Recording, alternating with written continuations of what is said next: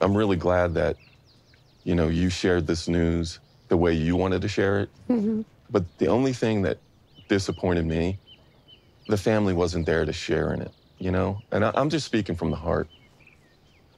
I know my sisters might be hurt about finding out on social media that I'm pregnant, but I'm also hurt about some of the decisions that they've made lately. For example, going to my mom's birthday when we decided to not do that.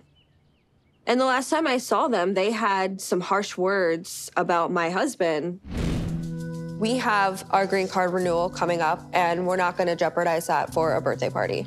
Good. Hopefully he gets sent back. Red flags. Hopefully he gets sent back.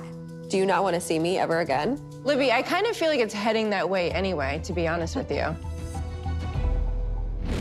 Listen, when you're going through tough times in life, Lib, you need your family with you.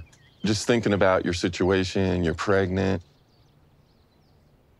I've been doing a lot of thinking about this, and I was going to stay out of it as far as your relationship with your sisters. And I figured over time that you guys would, fix that. But this has gone too far. The last thing I want to see as a dad is you and your sisters and your mom on the outs when the baby comes. Yeah. 5 years ago, I got diagnosed with cancer. And the first operation, I almost died on the operating table. And the Lord did not spare my life to see my family fractured like this. Yeah, it just seems like the older everyone gets, the more difficult they become. I'm telling you, when I get back to Tampa, I am going to ask everybody to go to therapy. Like family therapy? Yes. I want this fixed. Are you and Andre open to it?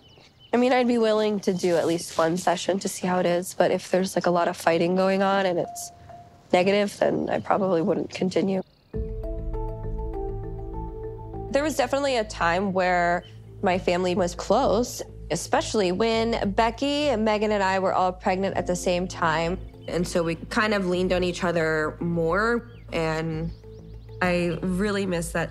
And when this baby arrives, I want things to be on good terms, because having your family right there with you is just even better to enjoy this new baby's presence. So I think that this therapy session would be worth a shot.